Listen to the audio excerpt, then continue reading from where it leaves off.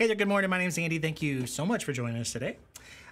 Today in this service, I'll actually be bringing the message here in just a little bit. It's the second week in our series called What's Your Story, in which we're looking at our story and how our story and God's story intersects. At least that's what we're talking about today. And we're going to be looking at the story of Saul and Ananias here in just a little bit. All right. If you're new to Crossroads, please let us know you're there. Text the word welcome to us, the number you see on your screen. That is a text-only line. You can actually text questions, comments, prayer requests to that line. In fact, if you have a prayer request, there's a couple things you can do. You can text the word now to us at that number, and a care team member will contact you. That does take a little bit. Please understand it's not instantaneous.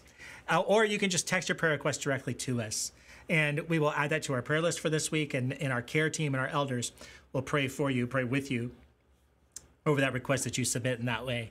All right. It's, like I said, great to be here with you. I'm going to check out just a little bit early so that I can get downstairs, get in place. All right. We've got an exciting service planned. We're starting off with baby dedications. So we'll see Alexa and one of our young families here in just a moment, I believe. I don't see them on stage yet. Oh, there they are. So we'll get rolling here in just a minute. Thanks again. God bless you. See you in a little bit.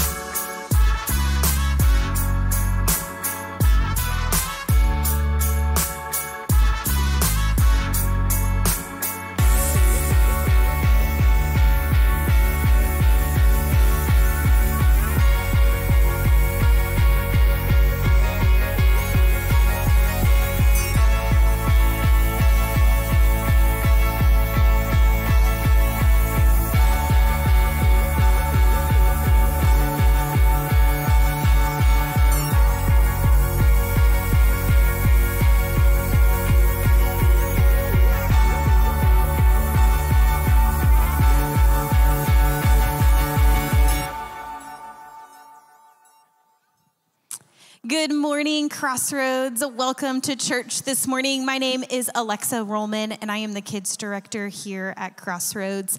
And this morning is a really special morning for several families here in our church family. It is Dedication Sunday, and so across both services this morning, we are dedicating 18 children to the Lord. So if you can, give a round of applause for that. I think that's super great. First service, the stage was filled.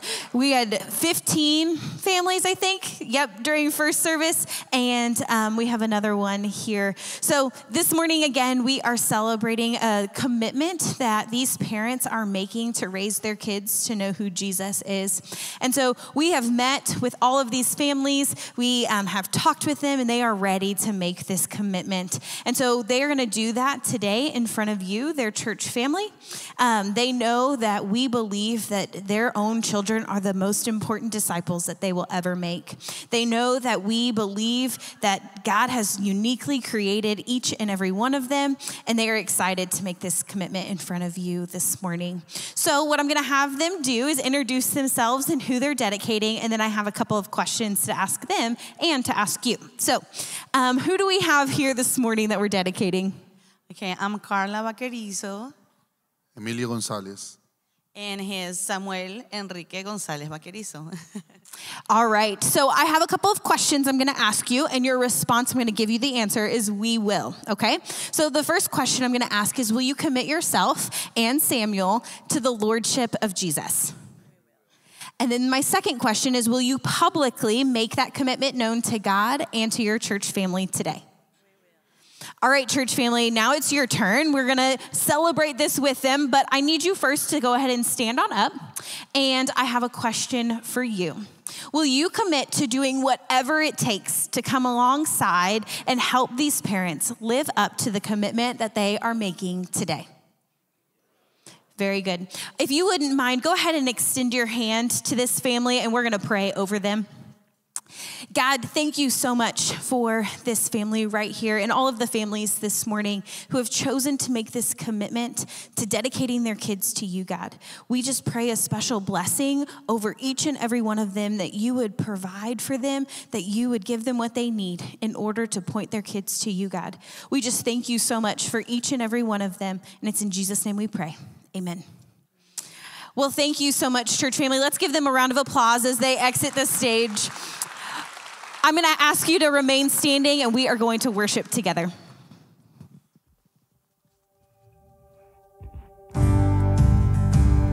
Morning, we're going to be singing a new song this morning. It's called Firm Foundation. It's one of my favorites, but it's about just standing firm on the foundation of Jesus. In this world where it's so easy to look to the left and the right and get distracted by all of these things that are causing us trouble, we get to stand firm on Christ.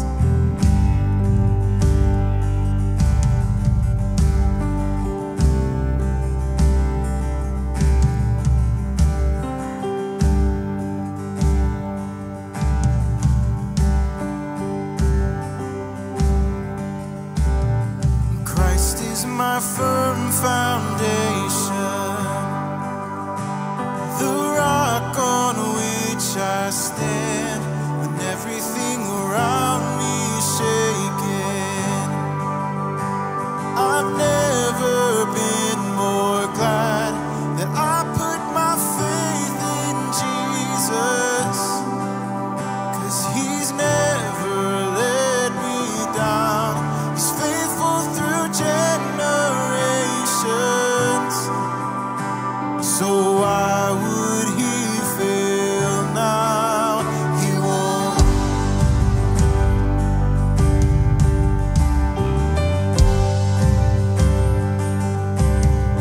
I've still got joy in chaos.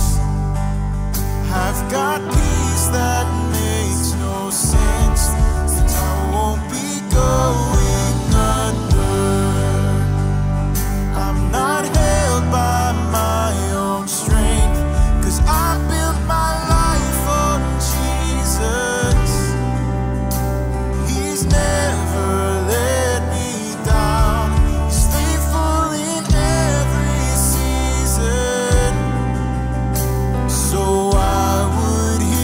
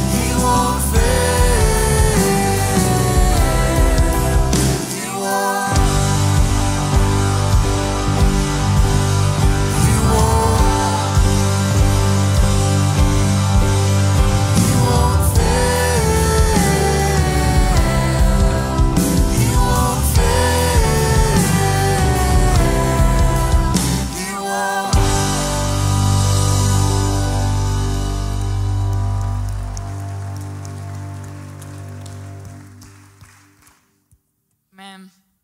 Let's continue to sing this morning about our loving God.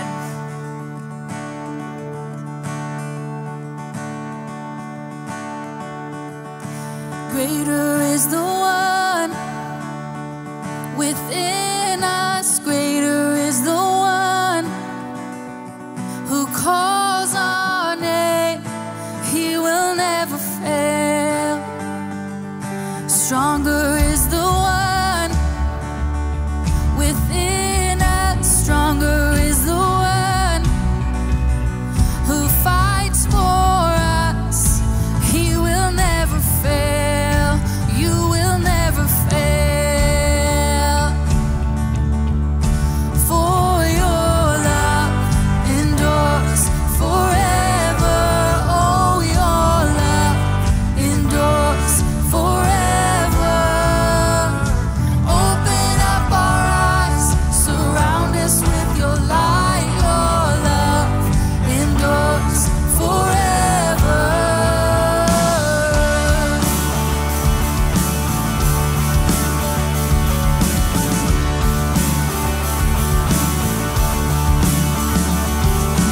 Mighty is the one who's for us. Mighty is the one who's strong to save.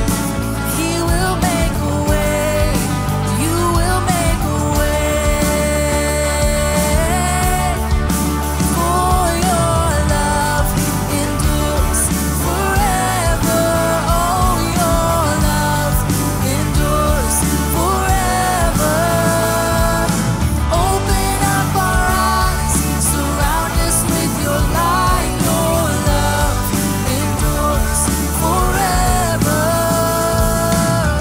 Our God is fighting for us always. Our God is fighting for us all. Our God is fighting for us always. We are not alone. We are not alone. Our God is fighting for us always. Our God is fighting for us all. Our God is fighting for us always. We are not alone. We are not alone. We are not alone. We are not alone. For your love endures forever. Oh, your love endures forever. Open up our eyes, surround us with your light. Your love endures forever. Our God is fighting for us always. Our God is fighting for us all. Our God is fighting for us always. We are not alone. We are not alone. We are not alone. We are not alone. We are not alone. We are not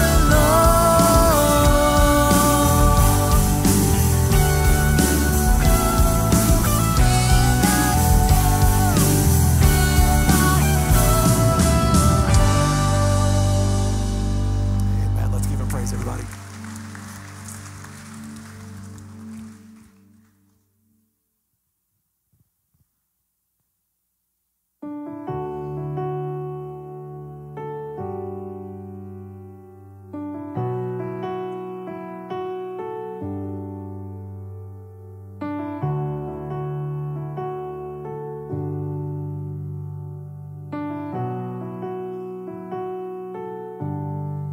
In Christ alone, my hope is found.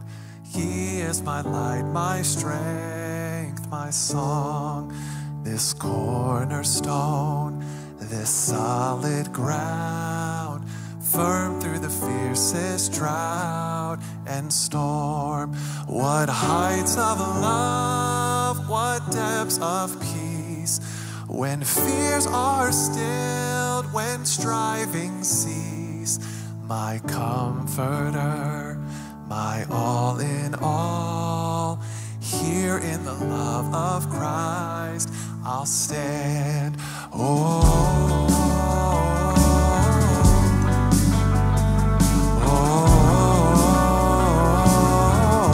sing oh.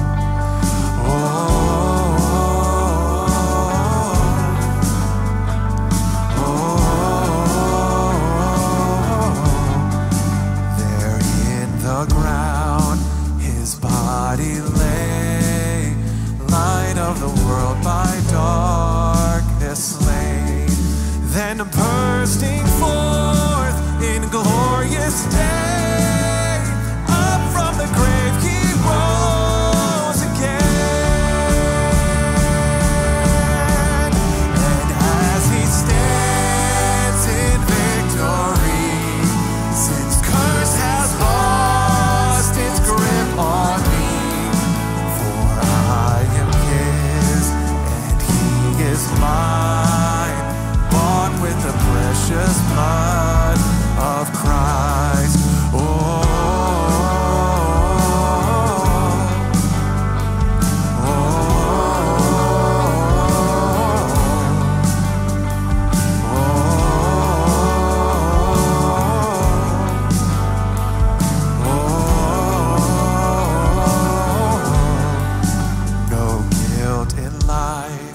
no fear in death.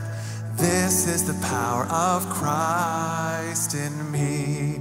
From life's first cry to final breath, Jesus commands my destiny.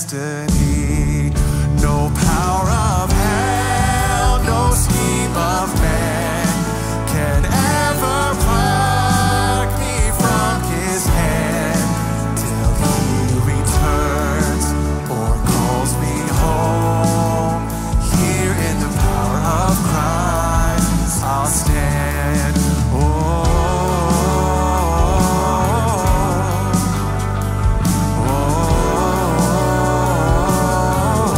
Sing it again.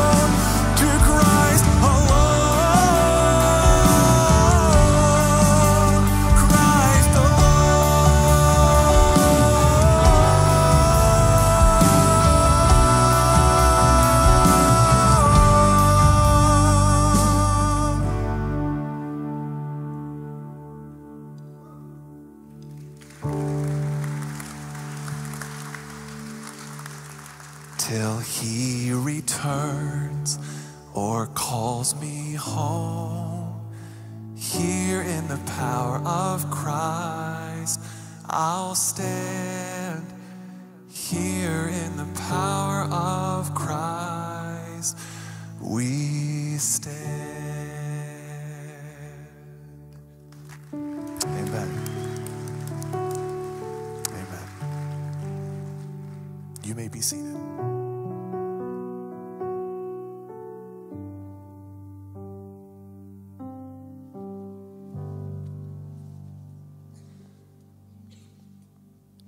Good morning, everybody. Oh, you can do better than that. Good morning, everyone. Oh, my name is Ken Arnholtz. I'm one of the elders here at Crossroads, and this is my wife, Teresa, who is involved in a leadership role in the women's ministry. We're reading the text for today's message. It's in the book of Acts, chapter 9, verses 1 through 19. Meanwhile, Saul was still breathing out murderous threats against the Lord's disciples. He went to the high priest and asked him for letters to the synagogues in Damascus, so that if he found any there who belonged to the way, whether men or women, he might take them as prisoners to Jerusalem. As he neared Damascus on his journey, suddenly a light from heaven flashed around him. He fell to the ground and heard a voice say to him, Saul, Saul, why do you persecute me? Who are you, Lord? Saul asked. I am Jesus, whom you are persecuting. Now get up and go into the city, and you will be told what you must do. The men traveling with Saul stood there speechless. They heard the sound but did not see anyone. Saul got up from the ground, but when he opened his eyes, he could see nothing. So they led him by the hand into Damascus. For 3 days he was blind and did not eat or drink anything. In Damascus there was a disciple named Ananias. The Lord called to him in a vision, Ananias? Yes, Lord, he answered. The Lord told him, go to the house of Judas on Straight Street and ask for a man from Tarsus named Saul, for he is praying. In a vision he has seen a man named Ananias come and place his hands on him to restore his sight. Lord, Ananias answered, I've heard many reports about this man and all the harm he has done to your holy people in Jerusalem, and he has come here with authority from the chief priests to arrest all who call on your name. But the Lord said to Ananias, go. This man is my chosen instrument to proclaim my name to the Gentiles and their kings and to the people of Israel. I will show him how much he must suffer for my name. Then Ananias went to the house and entered it. Placing his hands on Saul, he said, Brother Saul, the Lord Jesus, who appeared to you on the road as you were coming here, has sent me that you may see again and be filled with the Holy Spirit. Immediately something like scales fell from Saul's eyes, and he could see again. He got up and was baptized, and after taking some food, he regained his strength.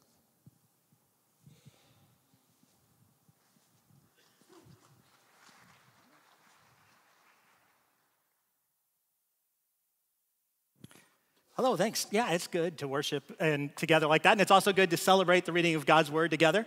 So thank you very much for applauding for the Aaron Holtzes as they presented our scriptures for today. Now, when we talked about it earlier this week, I had heard they were going to dress up and actually act out the parts of each of the characters within the story. So just a little bit disappointed in not seeing that part of it. But I love having the word of God shared with us in that way as we get started. Now, we're in the second week of a sermon series that we've called What's Your Story? And in this series, we're looking at a few of those famous conversion stories in the book of Acts. And this week, of course, as you just heard, we come to the conversion story of Saul, who's also known as Paul. And this is quite possibly the most famous conversion story in the book of Acts, possibly in all of the Bible or even in all of history, right? Because it's a fantastic story. It actually reads a little bit like a script from a Hollywood movie, including, cool special effects and this horrible villain. There's a group of pacifist rebels that's standing up to this horrific persecution at the hands of this evil empire. And it's got cool secondary characters like Ananias, who in my mind, I see as a kind of gray-haired Obi-Wan Kenobi type figure that helps Saul recover from this terrible injury. And he makes sure that Saul is set on the right path before Ananias himself just kind of fades back into obscurity. So this horrible villain becomes a hero as he joins that rebel cause, and he begins to push back against the evil empire. He uses his special God-given gifts to accomplish amazing feats, and he spreads God's message of freedom as he becomes a leading proponent of this new way of life. So today, we're going to look at all the characters and the plot line of the story, and there's a few things that we should specifically look for. If you're taking notes, you'll want to write these down as you see them. As with any Bible study, first, where do you see yourself within this story? Do you relate to any of the characters that are within it? And then as we identify each of these key moments within the plot line, each of those intersections of God's story with Saul's story and so on, where do you see yourself in each one of those situations? And then the next thing that we should look for is what is God revealing to us about himself through this story. And then that third thing we should look for is, what is God challenging you to go and to do as a result of what you've learned? And today's story starts in the city of Jerusalem. And we see this young man named Saul, and he goes to the high priest to receive permission to go to Damascus and arrest followers of this group of people that they call here the Way, right? And that's us. These are followers of Christ, living the way that Christ lived. So right off the bat, we have these two powerful members of two key divisions within Judaism coming together for what's basically a kind of a bipartisan bill. They're going to work together on this one thing. And I should warn you before we go much further, I'm going to list some characters here at the start of the story. And some of these characters are going to be characters that you see and you'll relate to them, but you're not going to want to relate to them, right? But thank God that this is a God story. Within God stories, there's always hope, right? There's hope found within this story. And the second thing that you should remember as you relate to some of these characters is you're not alone in this either, okay? And the first of these characters that we come across in this story is Saul. And Saul is a Pharisee. And it's important to know that Saul's not just any Pharisee. He's a student in a very highly respected school of Pharisees. And in Galatians chapter 1, Saul points out that he advanced in Judaism beyond many of his peers, is what it says. So in this class of standouts, Saul stood out. Saul, like I said, was a Pharisee, and the Pharisees were a religious sect, and the Pharisees were experts in the application of the law, and they were very pragmatic. Some of their opponents might even say that they were a little bit liberal in defining how Jews living outside the city of Jerusalem, and especially outside the boundaries of Israel, could live in accordance with God's law without being able to participate in the system of sacrifices that has been instituted at the temple in Jerusalem.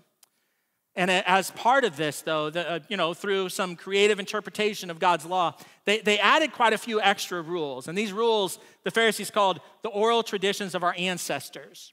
And they enforced these rules very strictly.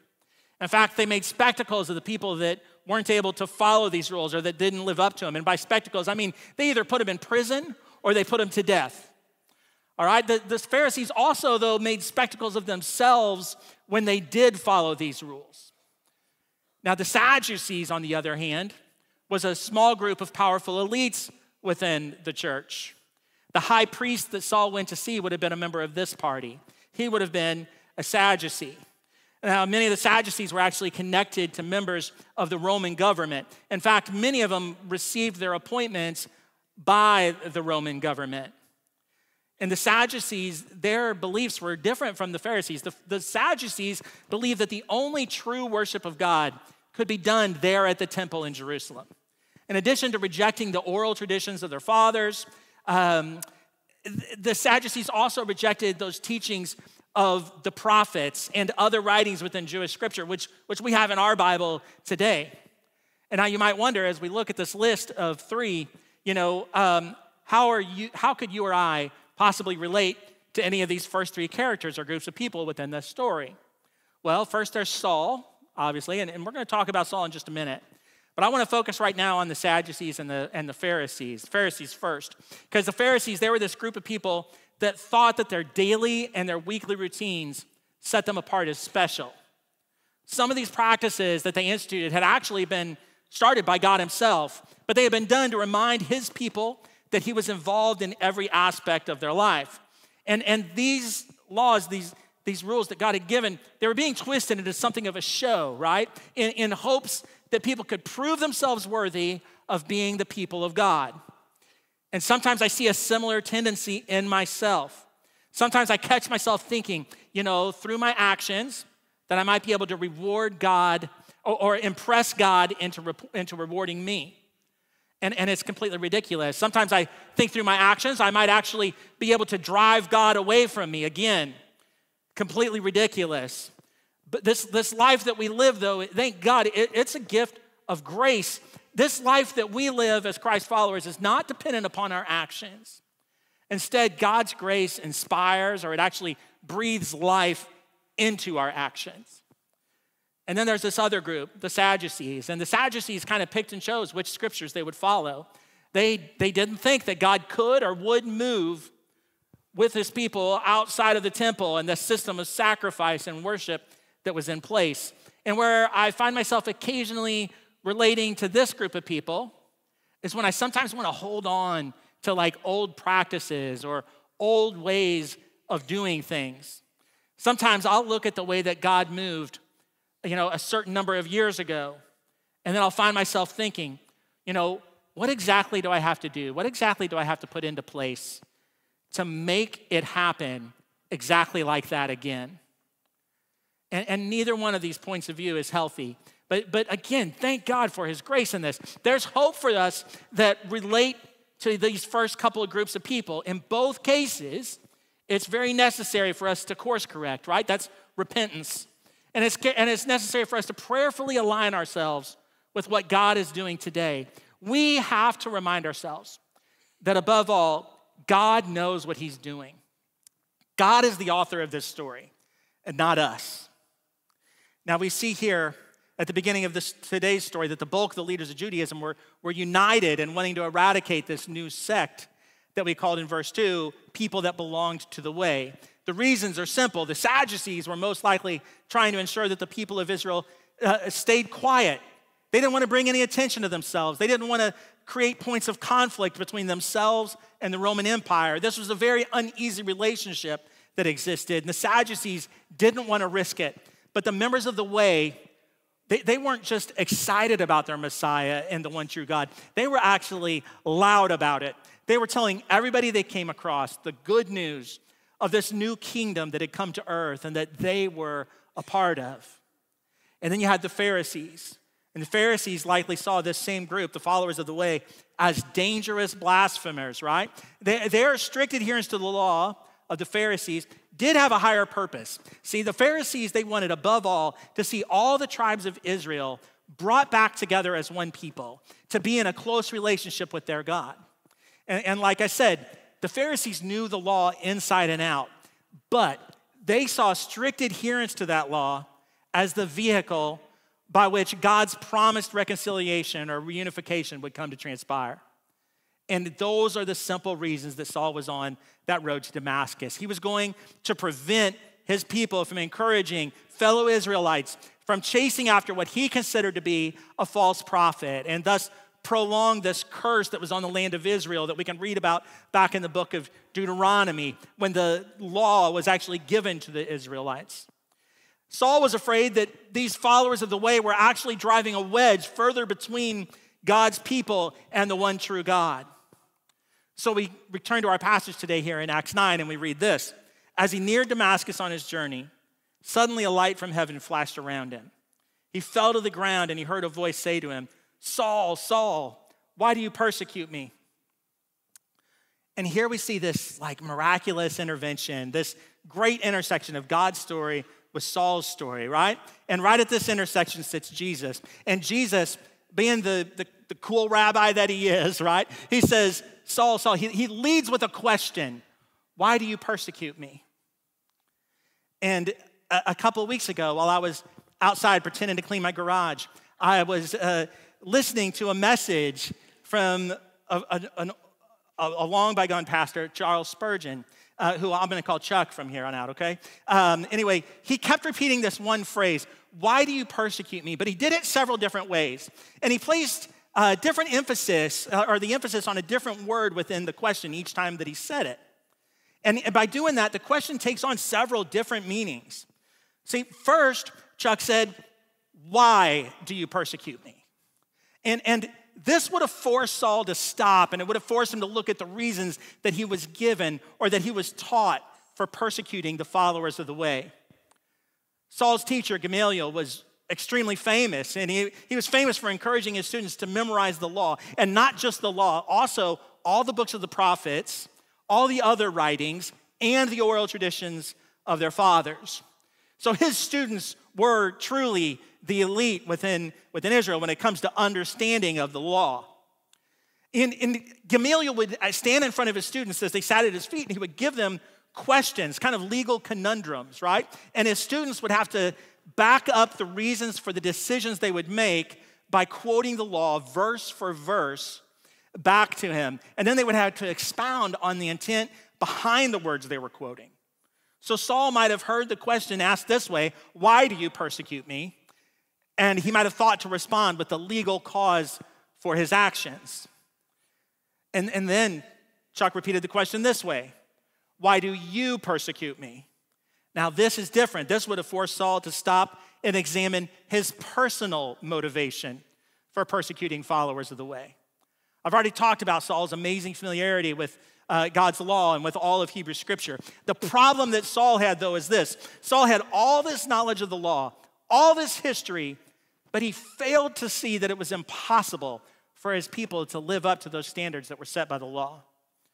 The evidence is so plain to see throughout the entire Old Testament. As you read the Old Testament, you see time and time again that the Israelites fell away from following after God, right? And then somebody would stand up, stand in the gap, basically intercede for them, and they would come back.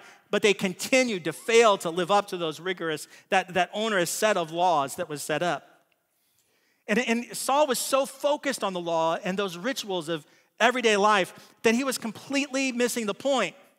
He was missing the fact that as badly as Saul wanted the Israelites to be restored as God's chosen people, that was nothing compared to how focused God was on having a close relationship with all people. Saul was willing to go to any length, and that includes the death of fellow Jews, to ensure that the Jewish people stuck to what he saw as the right path.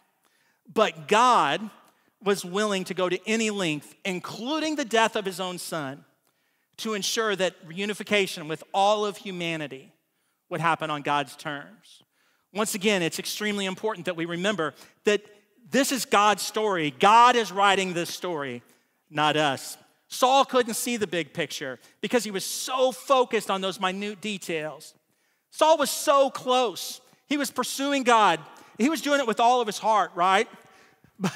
But here's the thing. He was off target. And by being just the tiniest bit off target, it led to the needless deaths of many of his fellow Jews.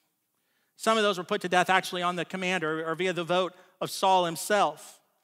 And here's a really hard truth.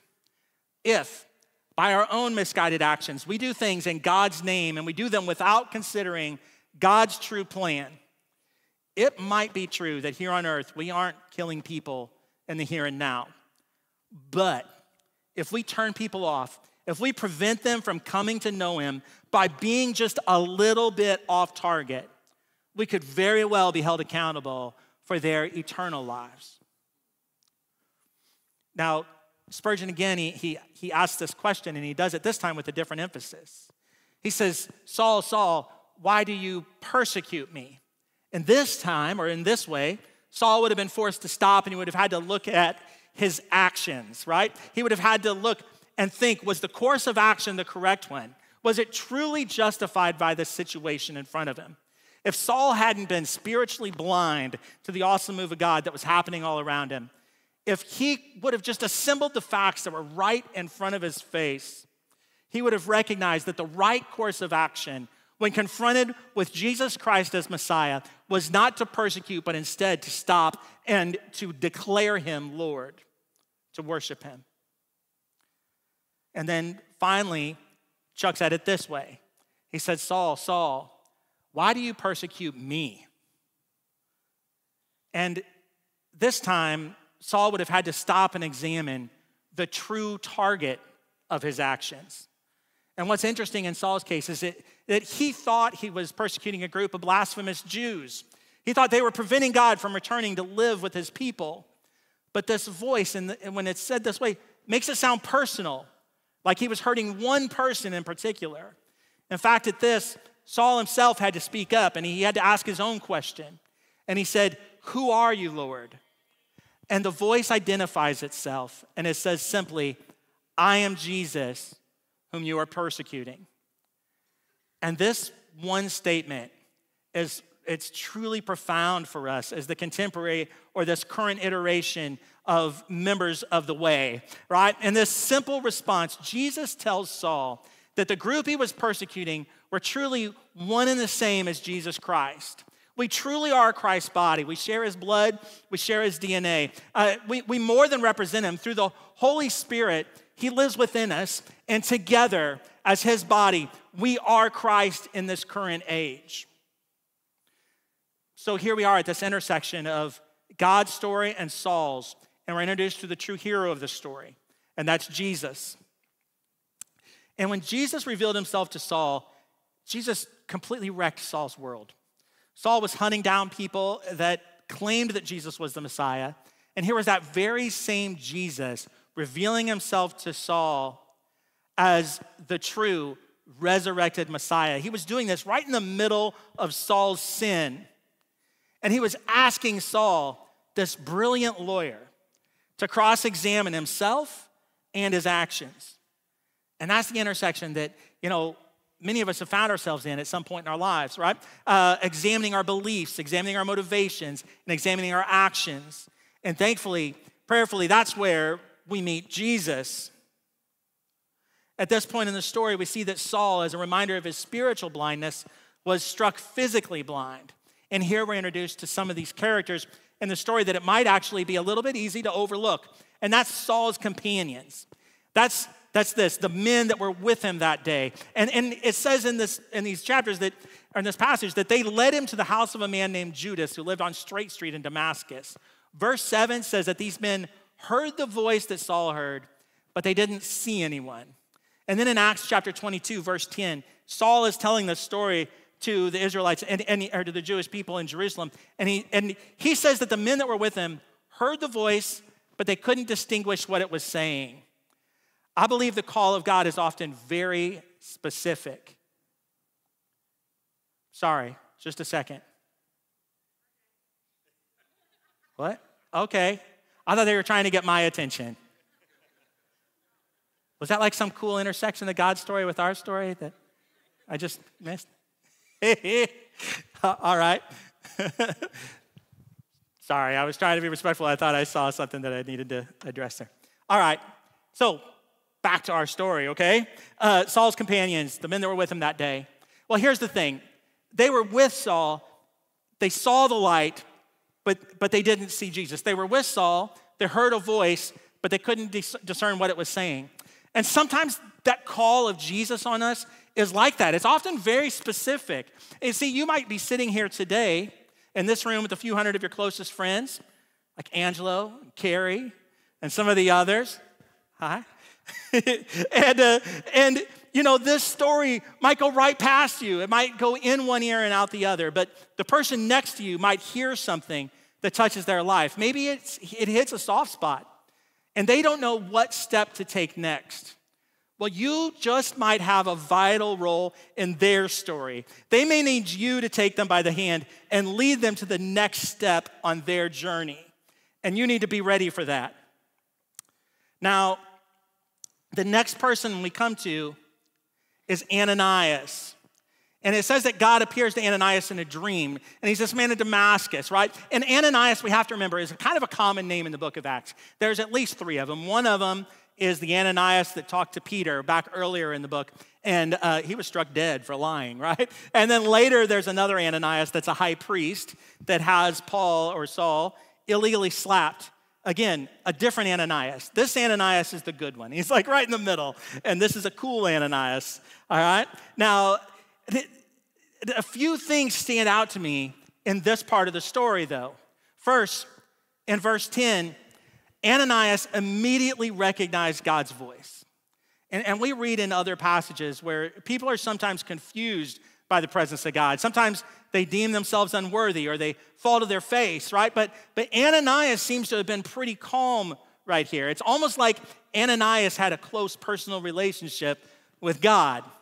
And then the second thing I notice is that Ananias knows who Saul is. And he knows exactly why he had come to Damascus. In fact, the third thing we see is that Ananias was afraid. But Ananias was not afraid to speak up. He reminds God, I've heard many reports about this man and all the harm he's done to your holy people in Jerusalem. And he's come here with authority from the chief priest to arrest all who call on your name. And right here, I think it's really easy to relate to Ananias in this moment of hesitation. We can be scared of what other people might do, what they might say to us, or even just what they might think about us when we share God's love with them, when we share God's story. But the fourth thing is where we see God in this. As he responds to Ananias, God is patient with him, but he's also persistent. And it says, the Lord said to Ananias, go, this man is my chosen instrument to proclaim my name to the Gentiles and their kings, and to the people of Israel. I will show him how much he must suffer for my name. And then immediately after hearing this command from the Lord, we see Ananias' response, and this is in verses 17 through 19. And the obvious big thing we see here is that Saul's sight is miraculously restored. But there's a couple other kind of key details that it's really important that we don't miss. First is this: Ananias went to the house and he entered it. And we might be tempted to think on our own, God, I'll be a witness for you, but I'd be much more comfortable if it was on my own turf. But the truth is, we've got to follow the examples of the men that we've seen in these stories the past couple of weeks. We've got to go. We've got to meet people that don't know Jesus as Lord where they are. And that includes where they live, where they work, and where they play. And we have to remember that we carry Christ within us. We take him with us when we go into the city, into our workplaces, and into our homes and the homes of our neighbors. And that's exactly what Ananias did. He went right into the home where Saul was. Saul was this known evil and terrible sinner. And in verse 17, it says that Ananias placed his hands on Saul, and then the first word out of his mouth was brother. And then he prayed, and Saul's vision was restored. And when we carry Christ into the city, when we carry him into our homes and into our neighborhoods, when we truly engage with the lives of the people around us, people's eyes will be opened. They will respond to the love that we share, especially when we share that love in tangible ways. And that's why we have events like Love Our City. It's a way for us to go and tangibly express Christ's love to the people in our city. It's a way for you to take the unique gifts that you've been given. And sometimes we think of gifts as things like certain abilities or things. Gifts can be so simple. Somebody might just need a rake or a lawnmower. That might be the gift that you've been given to go and share with somebody in love. Or it could be that you need to go and actually mow somebody's lawn or rake their yard. Expressing Christ's love in tangible ways. Love Our City is a very simple way for us to do that, and that's one of the reasons we do that. Now, Ananias did this. He actually went in and laid his hands on Saul. Sharing that brotherly hug is just one way to tangibly show the love of God. I love how Saul recounts this story, actually, in Acts chapter 22. He said that immediately after receiving his sight, Ananias says this to him. He says, the God of our ancestors has chosen you to know his will and to see the righteous one and to hear words from his mouth. You'll be his witness to all people of what you've seen and heard. And now, what are you waiting for? Get up, be baptized, and wash your sins away, calling on his name. And the part of that I love is when Ananias says, what are you waiting for? Ananias speaks with such boldness and such clarity as he prompts or urges Saul to take the next step in his faith journey. Now, Friday, I was studying for this message, and I was sitting in my office, and Matthew Phillip came in. And Matthew Phillip is our leader of global engagement. And Matthew is known at times to say some really cool and wise things. Not all the time, but sometimes he says some really cool and wise things. And he said, Andy, in this story, I see a lot of movement. It seems to me that transformation happens in the movement. As we listen to God and take steps to move in accordance with his will, we are transformed. Ananias listened to God. He took immediate action and had faith that God would do the rest. Saul's life was transformed as Ananias was at this vital intersection of God's story with Saul's story. And if you don't relate to Ananias, maybe there's someone in your story that when you think back that you can relate to Ananias, that has been Ananias in your life, that showed up at that intersection of God's story with yours. What an awesome example that is of living and loving like Jesus. See, we're God with skin on to the people around us, right? We're at the intersection of their life with God's story. Sometimes we're like Saul's companions. Sometimes we just need to step in, take someone by the hand and lead them to the next step in their journey. Other times we might be more like Ananias, And we might need to take a little more active role, tangibly showing the love of God and encouraging, even prodding people to take that next step in their faith journey. Now we come to the final character in today's story, and this is Saul again, but this is Saul post-conversion. Following his baptism, we see, as we read on, if we were to read on in Acts and then Saul's letters, Saul launched his career as a missionary. And as I just said, he wrote several letters to the church that are in our Bible today. And through these letters, he lays this foundational kind of theological groundwork that demonstrates how Jesus is truly the fulfillment of the promise that God gave to his people. Saul's perspective has been completely changed. Now, if we look at Saul as this great theologian, it might be kind of hard for us to relate to him. But when we think of him as a man that started off just living life, and it's living a life that he thought of as good, but he was off target and in need of a course correction. When we think of him as someone that thought he could prove himself worthy of God by his actions before he was finally confronted with the truth of Jesus Christ as Messiah and Lord, when we look at him that way, it becomes easier for us to relate to him. We can see his story then not as just like this kind of wild and crazy outlier, but instead it's something that not only we can understand, but that we can relate to. And we've got to remember, this intersection of Saul's story with God's story, it wasn't the first intersection, and it wasn't anywhere near the last. Prior to this, you see Saul's name pop up a couple times in the book of Acts. Honestly, it's not in a great light. Saul was not a good guy. But as you read Saul's letters in the New Testament, you'll see Saul say that he was called at birth or in his mother's womb. And then at an early age, he was uniquely gifted. He was uniquely called by God. He was actually the perfect person for the ministry God would later, fully call him into. From the Damascus road forward, God's story intersected with Saul's, and we see that more and more frequently until by the time you read through the rest of the book of Acts and Saul's letters, you see God's story and Saul's story intersect so closely that they actually become intertwined to the point where they become almost indistinguishable one from the other. And we should be inspired by this. We should be inspired by Saul, we should be inspired by his companions, and we should be inspired by Ananias. And what we should do with this is look at our own stories, examine our own lives, and look for those intersections of God's story with ours. And then we need to listen, we need to receive God's instructions, and then we need to move, using our unique gifts to live out God's calling. Remember, living and loving like Jesus is not just being with God and being with others. It is also being sent. None of those three things is exclusive of the others. Being formed and being sent, those aren't two separate things. We are formed and we are sent and we are transformed in the sending. Our stories become so closely intertwined with God's that they become indistinguishable. Now, personally, when I look at my own story and I recount those intersections of God's story and my story, I can kind of see some of those intersections in this way. First, I was born. I was God's gift to my parents, right? So there's the first intersection. But then around 7.5 or so, I started thinking about God as a pretty cool alternative to hell. But then I attended a vacation Bible study, and there was a lady that was kind of an Ananias in my life. Her name was Mary Daughtery, and she showed me how much God loved me. And I can remember we studied Psalms 119 that summer, and it's a psalm really about God's word. But there's a verse in there that still stands out to me today. Thy word have I hid in my heart that I might not sin against you. And Mary used this verse to break down for me really how much God loved me too, and what a gift his word was to us as well. But Mary was one of those first Ananiases in my life. She loved on us kids in it's a little Southern Baptist church in Taylorville, Illinois.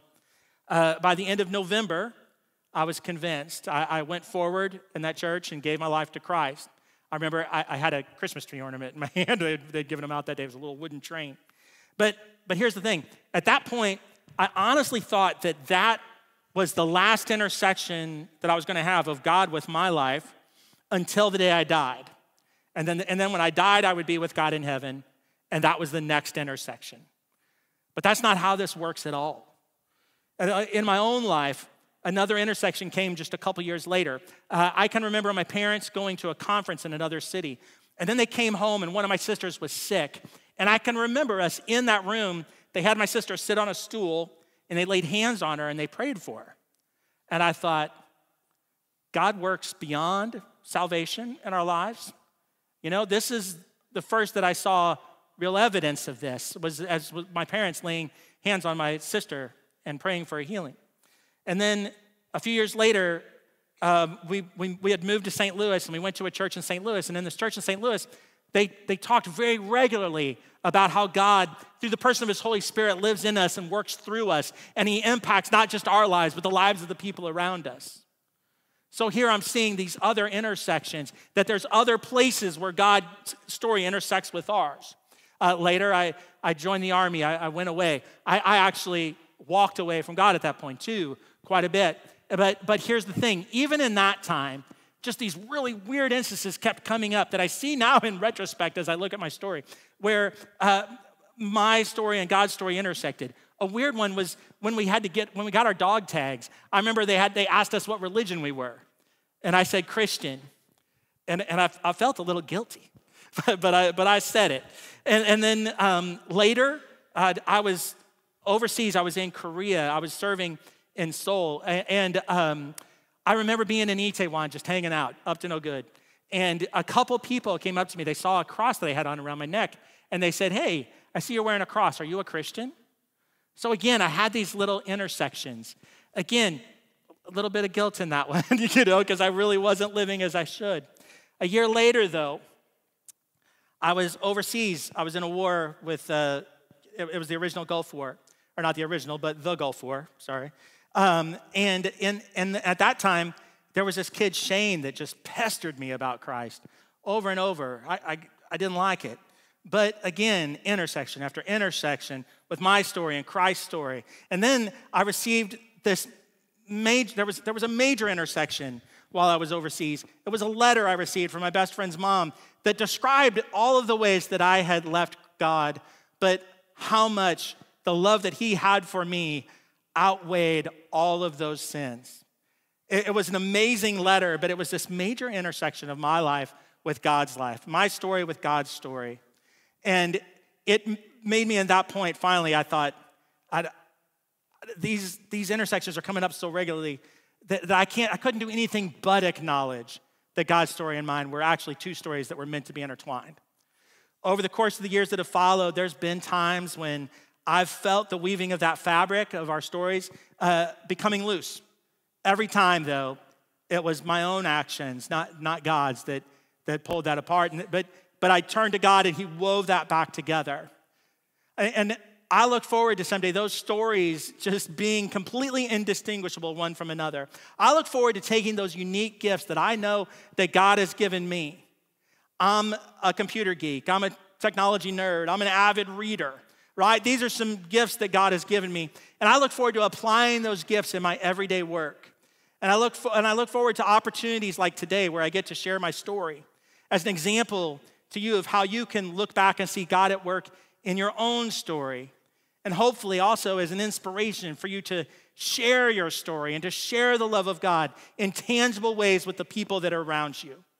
See, you as a Christ carrier are at the intersection of God's story and the life stories of the people you come in contact with every day.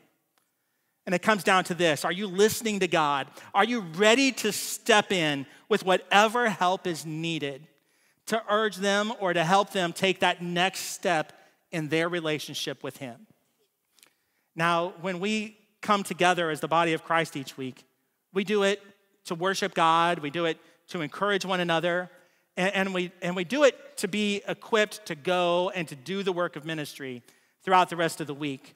And these services, actually, they sit at an interesting intersection in that. And it's this intersection. It's the intersection of last week and next. And in these services, there's this aspect of recovery, reflection, sometimes mourning, and sometimes celebration for what's taken place in the last 7 days. And then there's also this idea that we're being launched into the next 7.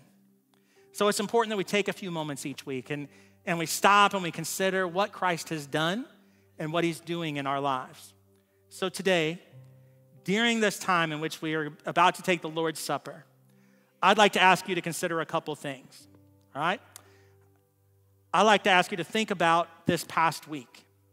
Where have you seen God's story intersect with yours? What things over the past 7 days would you like to celebrate? And then where do you see places that you wish you had done things differently? Where might you need to course correct? Think on those things too. Give a prayer of thanksgiving and then a prayer of repentance for those places where you might have missed the mark. Remember, there's therefore now no condemnation for those of us that are in Christ Jesus. I think it's important that we remember that. But then, as you take the bread that represents Christ's body, think about how Christ gives you strength to do both things, to be thankful in all things, and also to walk through those periods of pain and regret that are in our lives. And he also gives us the strength that we need to course correct. And then consider, as you look at that bread, how we are all together part of that same body, that we lend to each other that strength as well to do those things. We can take one another by the hand as members of Christ's body, and we can lead each other to the next step in our faith journey. And then as you drink that juice that represents Christ's blood, think about this. Think about how that blood has washed away your sins, those times that you have missed the mark, those times you've been off target. And again, say that prayer of thanksgiving. Now, if you're not a follower of Jesus Christ, if you have yet to make him Lord of your life, please, during this time of communion, think about the love of Jesus that you've heard about today. And I so badly want to say to you those same words that Ananias said, what are you waiting for, right? But here's the thing. Lean into today. Lean into this intersection of God's story with your story. Contemplate what your next step is. If you have a question about your next step, please, after the service, come down. There will be a few of us down here ready to pray with you. And now, right after I pray here in just a second, everyone that's participating in the Lord's Supper, please go to one of these tables around the room that are set up with, and they have the elements of the Lord's Supper there. And please collect the elements and then return to your seats. Be sure, as you do this, remember, we're doing this collectively as Christ's family, as his body. Be sure to offer your strength to the people you see along the way. Just smile, acknowledge them, say hi. If you don't have it in you to smile today, please be encouraged by the smiles of the people you see on your way to and from the tables. And then after you've returned to your seat, after you've prayed and taken the elements, at that point, please join us in a song when you're ready, okay?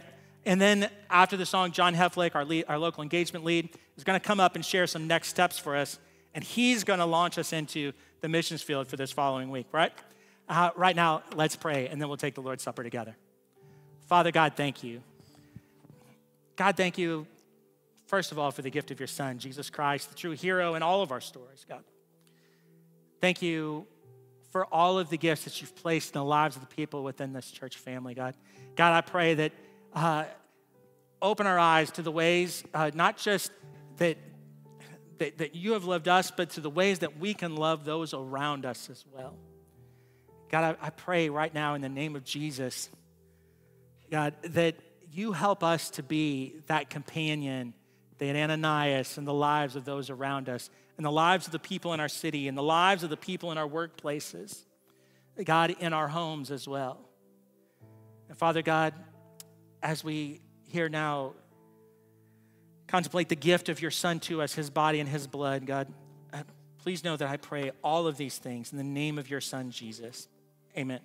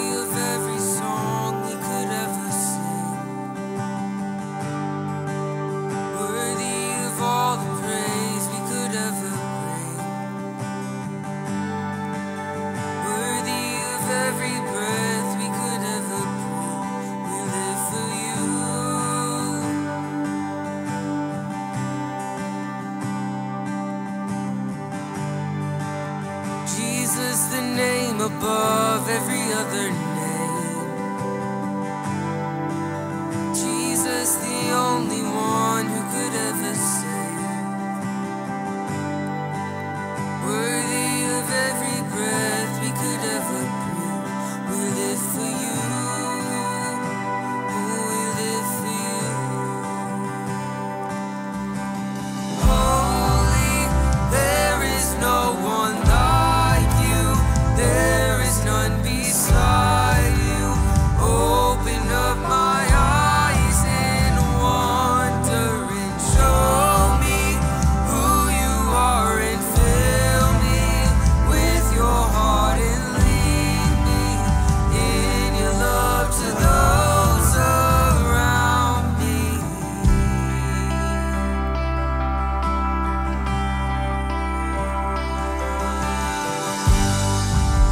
Worthy of every song we could ever sing. Worthy of all the praise we could ever bring. Worthy of every breath we could ever breathe. We live for you.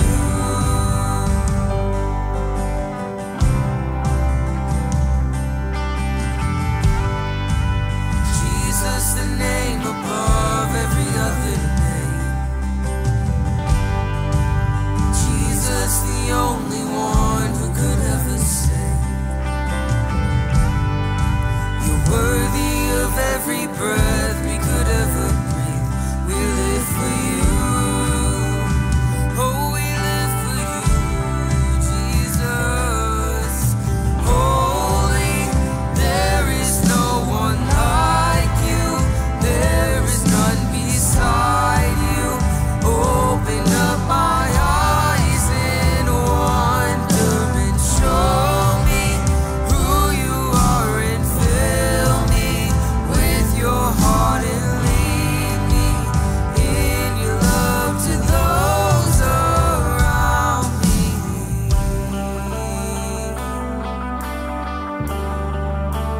Yes, Jesus.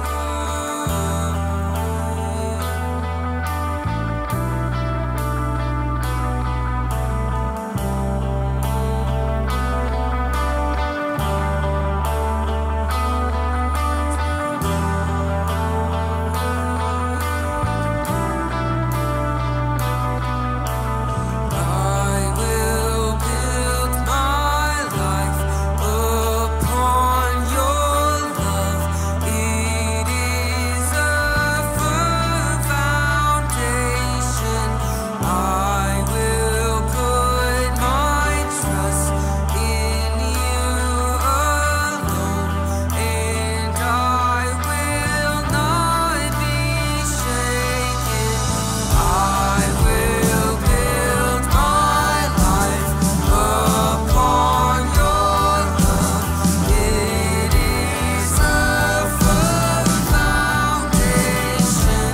I will put my trust in you alone, and I will not be shaken. Holy, there is no one like you. There is none beside you. Open up my eyes in wonder and show me who you are and fill me with your heart and lead me in your love to those around me. And I will build my life upon your love. It is a firm foundation. I will put my trust in you alone, and I will not be shaken.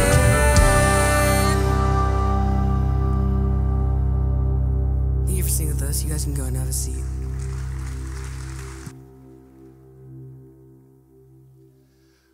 Hello, my name is John, and I'm the local outreach lead here at Crossroads. This coming Saturday, we have an opportunity to go out and serve with our nonprofit partners in our community to do practical good for our neighbors in our neighborhoods. And just like Andy was saying, it is an opportunity for our story to weave with some other people's stories in God's omnipotence in parts of our city and with people that we may not ever go to. Now, there are cards on the tables back there with a QR code. It lists the projects that we're going to be participating in, and you can scan the QR code to register.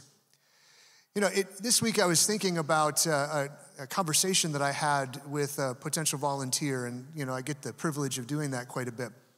And really sweet lady, she had come and just said, hey, I've been serving in the church for a long time and will continue to do so in children's ministry. We always love that. And she said, but I've got a little bit more opportunity to maybe time on my hands lately, and was just wondering what God was doing in our community and how I might plug into that. And we talked about a couple options and opportunities, because she said, I just feel like there might be something in addition to serving within the church out there for me. And that was a great question to ask, right?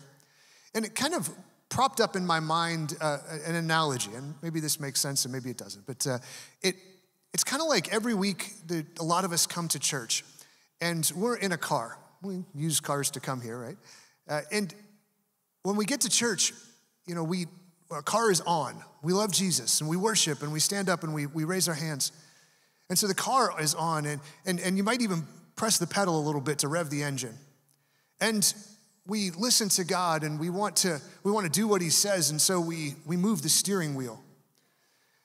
And each week we kind of come and do that.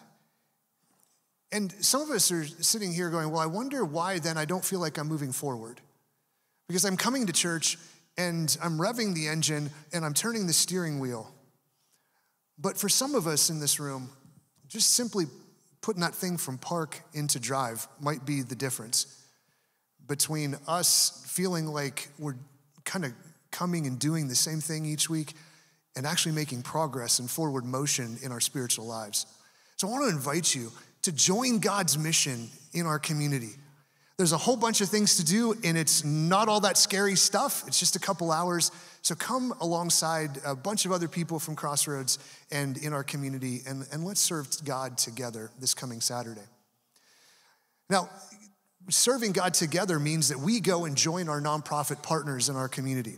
And we love what they do every day of the week, and serving God in neighbors, for neighborhoods and in neighbors that we don't necessarily get to touch each day. And so generosity at Crossroads becomes this collective opportunity, right? To join forces with all of us to do a little bit more practical good with our nonprofit partners than we may be able to do ourselves. So every week we collect an offering. There's some boxes back there if you want to old school write a check, or there's some ways to give up here on the screen as well. But this allows us to collectively do more good than we would be able to do individually. Now, if you're here today and you kind of came in feeling a little scraggly, and that's okay. There are days that I come in feeling that way too. And you just want someone to pray with you and to support you. We want to be here. We want to be a church family that lifts each other up. There'll be some people down front here to offer some prayer with you, to listen to what's going on in your life, and because we really do want to be a church family that supports each other and lifts each other up to the God who really can make change. And if you're new here and kicking the tires on Crossroads, or maybe even kicking the tires on Jesus, that's cool. We love that you're here. Please make sure that you connect with someone at the Welcome Center out there. We've got some information for you and would love to continue to connect with you. So finally, let's think about when we're leaving this place. We're leaving a time where we've been here, heard from God, and we felt God's presence here. But that doesn't mean that God's not out there too, right? So let's go in God's presence all this week and his peace. Have a good week.